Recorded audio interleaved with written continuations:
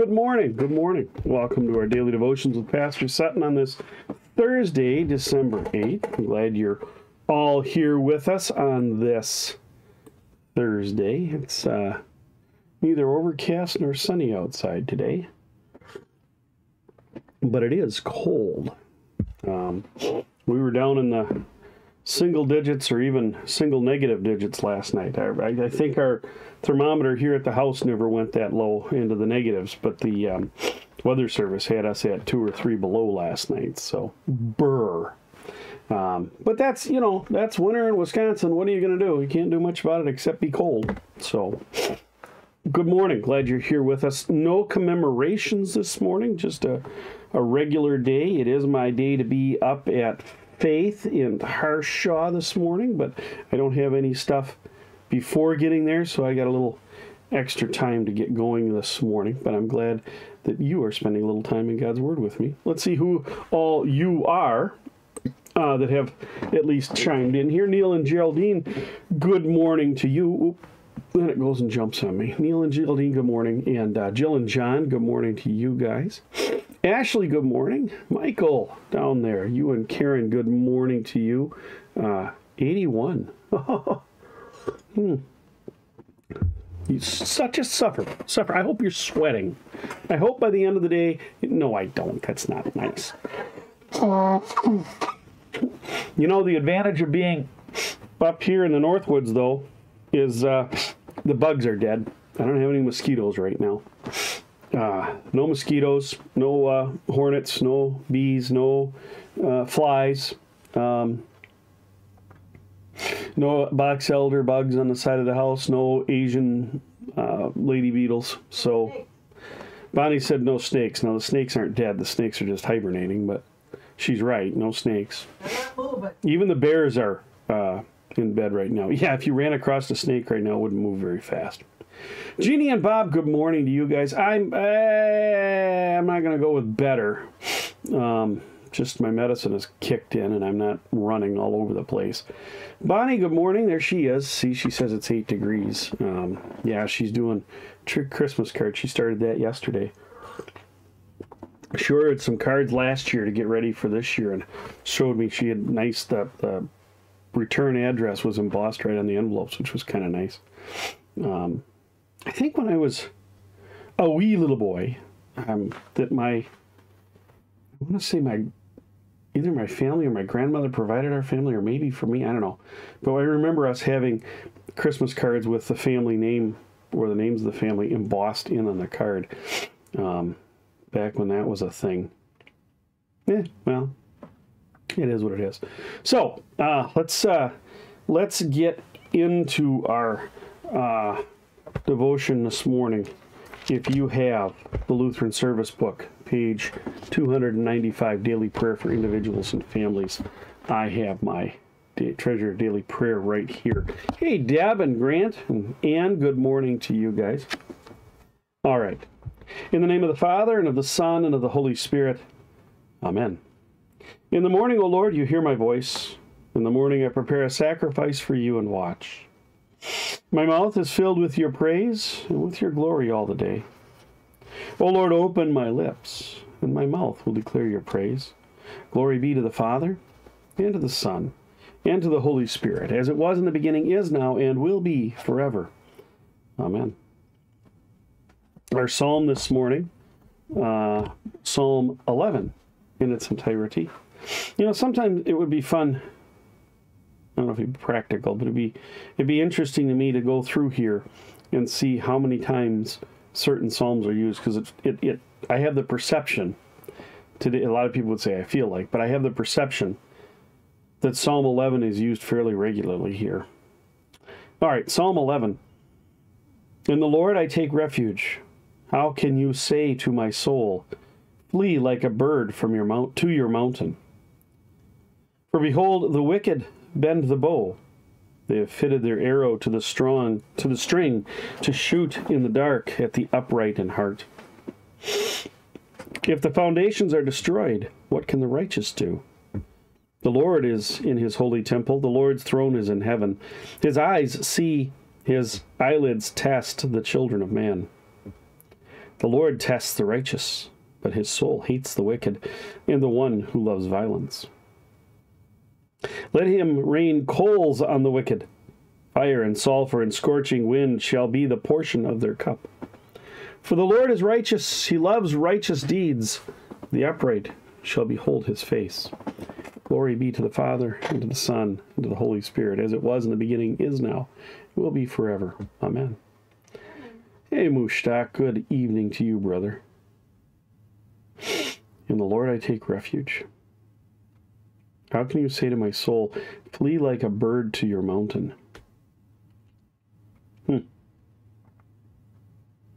Well, okay.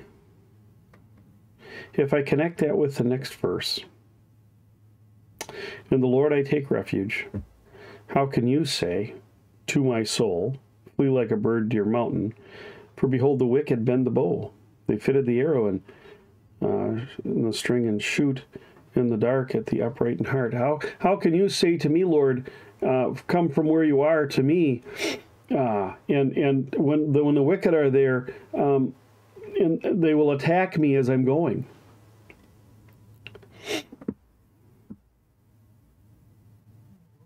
I don't know.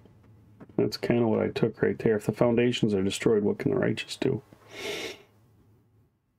The Lord is in his temple, his holy temple. The Lord's throne is in heaven. His eyes see. His eyelids test the children of man. I should do a deeper study on this psalm. Not today. The Lord tests the righteous, but his soul hates the wicked and the one who loves violence. I guess if his eyelids were to test, if his eyes see, but his eyelids test the children of man, he sees all things. But you know, like the child playing in the living room when his father's taking a nap on the couch. His father's eyes are closed, but does his father not know what he's doing? And then he does something he ought not do, and he finds out that the test he did not pass. The eyelids of the father were not covering his eyes, but he saw all that the young man did. Hey, Neely, good morning to you, my friend. The Lord tests the righteous. Well, he does. The Lord tests us. He's not a God who simply lets you slide through life. He does place tests before you. St. James would tell us, and of course we know that God tempts no one. He doesn't tempt, but he does allow temptations to come. He is not the one who does them. They come from our fallen nature, from the old wicked foe. But he does allow them upon us to test our mettle, if you will. You know, even somebody producing something, if they're making something solid, tests it to make sure that it's right. The jeweler, I'll take a jeweler, tests the quality of the gold that they're using so that they know that they're using the gold that they were sold and the gold that they want to use, right? When you make a ring, it has to have certain carats and certain durability. If you're building a bridge, you test the cement, the concrete that you're using to build the bridge with, to make sure that it has the withholds or withstands the compression forces and the weight and the angles. Or you at least look them up on a chart. So we are tested. Our faith is tested, right? But with the testing comes always a way out, right? In Christ we endure all things.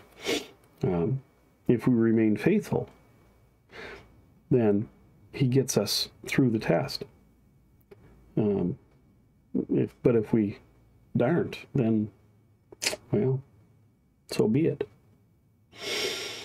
But the Lord is righteous. He loves righteous deeds. The upright shall behold his face. And we are righteous and upright, not by the things that we do, but by being faithful in Christ, who imputes righteousness to us. All right, let's go on to our reading here. Still in Isaiah. picking up where we left off yesterday, chapter 24, verse 14 now, through 25:12. When we left off yesterday, we were reading of the final judgment of the destruction of all things that will come, and we're continuing with that today in 24:14. They lift up their voices, they sing for joy. Over the majesty of the Lord they shout from the west. Therefore in the east give glory to the Lord. In the coastlands of the sea give glory to the name of the Lord, the God of Israel. From the ends of the earth we hear songs of praise, of glory to the righteous one. But I say, I waste away, woe is me, for the traitors have betrayed, with betrayal the traitors have betrayed. Terror and the pit and the snare are upon you, O inhabitant of earth. He who flees at the sound of the terror shall fall into the pit, and he who climbs out of the pit shall be caught in the snare. For the windows of heaven are opened, and the foundations of the earth tremble. The earth is utterly broken. The earth is split apart. The earth is violently shaken. The earth staggers like a drunken man. It sways like a hut. Its transgression lies heavy upon it, and it falls and will not rise again. On that day, the Lord will punish the host of heaven in heaven, and the kings of the earth on earth. They will be gathered together as prisoners in a pit. They will be shut up in a prison, and after many days they will be punished. Then the moon will be confounded, and the sun ashamed. For the Lord of hosts reigns on Mount Zion and in Jerusalem, and his glory will be before his elders.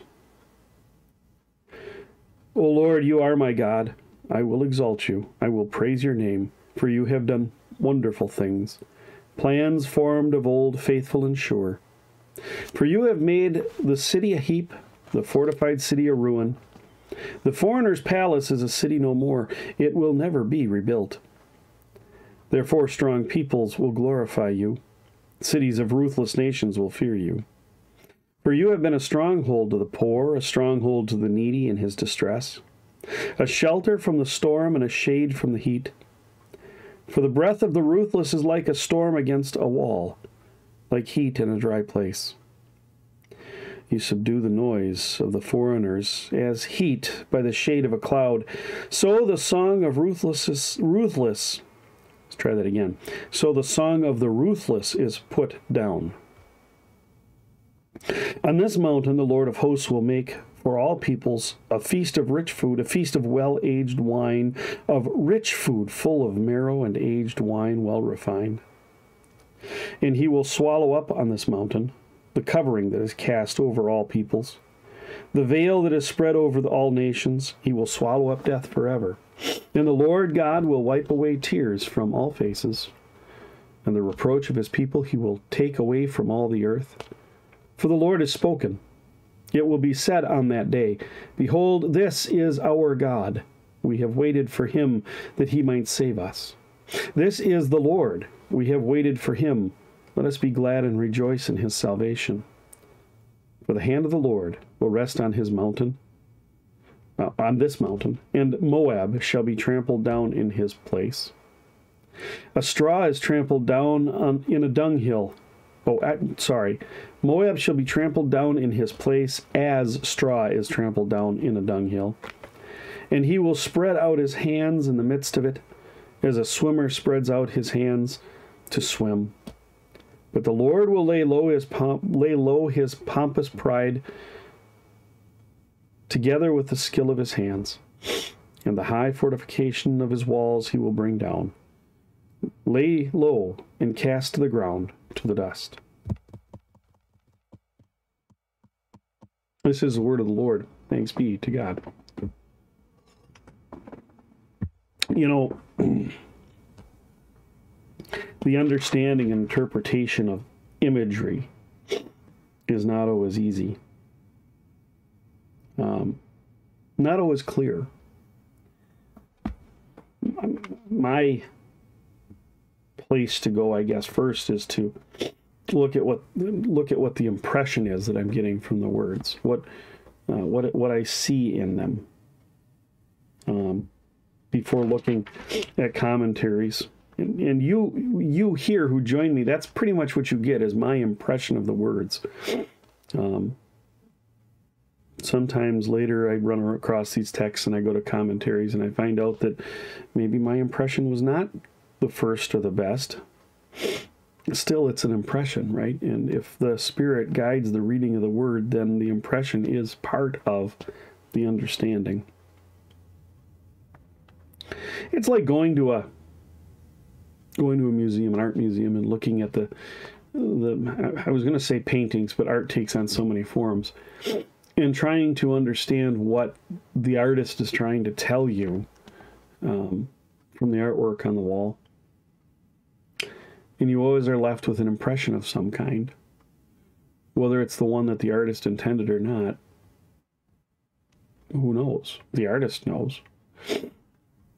Or reading a novel, and then you have that literature class in high school, right, where you're supposed to read it, and then what is the author trying to tell us by these mechanisms? Well, I have seen interviews with authors where the interviewer shares with them some of the impressions from a college class on their text, and the instructor, the professor, is saying, well, the author is using this technique to do this, this, this, and this, and then the author hears what that man has said, what that professor has said, and he says, the author says, I didn't mean that. That's not at all what I meant. But I guess that's the impression I got. But when we read the Word by faith in Christ and by the gift of the Holy Spirit, we are given an impression, and that Spirit works on us through that Word. The amazing thing about Scripture is you can read the same text again and again and again and have a different impression each time. And as long as that impression points you towards the promises of God in Christ Jesus, then likely that impression is correct. We'll put that over and let that go to voicemail. So we have read for 2 days now the destruction of the world. The earth is utterly broken, the earth is split apart, the earth is violently shaken, the earth staggers like a drunken man, it sways like a hut. On that day the Lord will punish the host of heaven and the kings of earth on earth. Right? Heaven is the unseen places.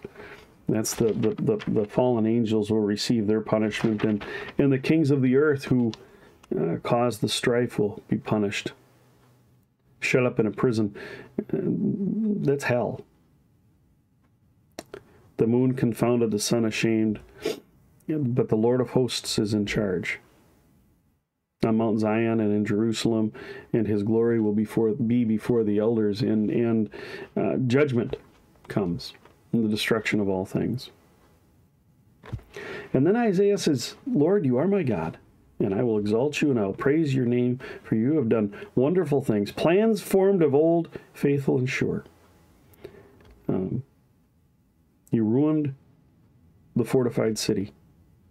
The foreigner's palace is a city no more, never to be rebuilt. Judgment comes, all things destroyed. But the Lord, our God, has a plan. You know, people like to say that, but it's true. God has a plan. And that plan is the salvation of mankind, not through the working of man or the will of man, but through the will of God. And that will by which we have been saved, and somewhere I think that's written in the book of Hebrews, the will by which we are saved is Christ's, by his death and resurrection on the cross, and its empty tomb. Even the ability to have faith in him is given to us, and then we cling to it. We cling to that cross. And on the mountain, on this mountain, right? On this mountain, the Lord of hosts reigns on Mount Zion. And on this mountain, the Lord of hosts will make for all peoples a feast of rich food, a feast of well-aged wine, of rich food full of marrow, of aged wine well refined. It's the wedding feast of the Lamb in his kingdom, which will have no end. Because he will swallow up on this mountain the covering that is cast over all peoples, the pall of death, the pall of sin, the veil that is spread over all the nations. He will swallow up death forever. And the Lord God will wipe away tears from all faces. Sorrow will be gone, mourning over sin. There will only be rejoicing. The reproach of his people, the iniquity of his people, he will take away from all the earth. The Lord has spoken, he will do it. It will be said on that day, this is our God. We have waited for him. Whether we wait here in the flesh, in this world, as Paul says, or we go to be with him to await the resurrection, those by faith in Christ will be glad and rejoice in his salvation. Moab will be trampled like straw in a dung pile. Moab will spread out his hands in the midst of it as a swimmer spreads out his hands to swim, but the Lord will lay low his pompous pride. And everything will be cast down. But what remains is Christ. What remains is Father, Son, and Holy Spirit, and those who trust in him. Those who have been baptized into Christ and lived in faith towards him, enduring to the end. And we're given that strength through our Lord. Amen. Let's look to our prayer of the day. Lord God, Heavenly Father, in holy baptism you anointed us with the holy chrism and healed us all of all sin, making us little Christs who bear in our body your Son, our Savior. Continue to strengthen us by your Holy Spirit, so that we may embody Christ in the world through our words and our actions. Through Jesus Christ our Lord, who lives and reigns with you in the Holy Spirit, one God, now and forever. Amen. And we continue with the Apostles' Creed. I believe in God the Father Almighty, maker of heaven and earth, and in Jesus Christ, his only Son, our Lord, who was conceived by the Holy Spirit, born of the Virgin Mary, suffered under Pontius Pilate, was crucified, died, and was buried. He descended into hell. On the third day he rose again from the dead. He ascended into heaven and sits at the right hand of God the Father Almighty. From thence he will come to judge the living and the dead. I believe in the Holy Spirit, the holy Christian Church, the communion of saints, the forgiveness of sins, the resurrection of the body, and the life everlasting. Amen. And we are bold to pray as our Lord taught us. Our Father, who art in heaven, hallowed be thy name. Thy kingdom come, thy will be done on earth as it is in heaven. Give us this day our daily bread, and forgive us our trespasses, as we forgive those who trespass against us. Lead us not into temptation, but deliver us from evil. For thine is the kingdom, the power, and the glory, forever and ever. Amen. And for ourselves and others on this Thursday morning, Lord Jesus Christ, I marvel at your wondrous love for me, which is new again today. All throughout my life, I have been unfaithful to you. I have idolatrously chased my evil thoughts and desires. I have adulterously loved the things of the world more than I loved you. But still you have chosen me. You have given yourself to death for me. You have cleansed me through the water and the word at my baptism. Thank you for making me part of your beautiful, radiant bride, the church, which you purchased with your own blood. As your church, help us to live in the light of your cross, scatter the darkness of division, strife, hostility, grudges, stubbornness, laziness, apathy, and heresy that so often plague and hinder us. Let us bask in your merciful presence as we gather around your holy word and sacraments each week. Allow us to sorrow together, rejoice together, and forgive one another. Guard and protect me from neglecting and despising your word and your people. Give me a fervent desire to come to your church each week. Teach me to treasure your word and your sacrament. Let me hunger and thirst for your righteousness. Feed me with your life-giving, sin-forgiving body and blood. Enable me to taste and see that you are good. Strengthen my faith. Help me to look to you alone for forgiveness, life, and salvation. This in Jesus' name. Amen. Lord God, Heavenly Father, we ask your mercy, your blessing, and your assurance for those who suffer in body, mind, or soul. Especially this day, we pray for Pat, Lois, Ann, Brianne, Rose, Bob, Mike, Megan, Ezra, Deanna, and all who call upon your most holy name. Give them strength and confidence in the true love that your Son has shown by his death and resurrection. And bring them into the faith that brings us, in the end, to you. Be with us, Lord, in Jesus' name. Amen. Almighty God, merciful Father, who created and completed all things, on this day when the work of our calling begins anew, we implore you to create its beginning, direct its continuance, and bless its end, that our doings may be preserved from sin, our life sanctified, and our work this day be well-pleasing to you, through Jesus Christ our Lord. Amen. I thank you, my heavenly Father, through Jesus Christ, your dear Son, that you have kept me this night from all harm and danger. Pray that you would keep me this day also from sin and every evil, that all my doings in life may please you. For into your hands I commend myself, my body and soul, and all things. Let your holy angel be with me, that the evil foe may have no power over me. Amen. Let us bless the Lord. Thanks be to God. Well, my friends, that brings our daily devotions to a close for today. December 8th, Thursday. God's peace be with you. If you are in the area of Harshaw in North Wisconsin, 4:30 this evening, evening prayer as we consider Jesus as our priest, and following that, a simple soup supper. Bonnie's making the soup tonight. It's lemon rice turkey soup. So God's peace be with you, and we will see you back here tomorrow, Friday morning, for our daily devotions. God's peace.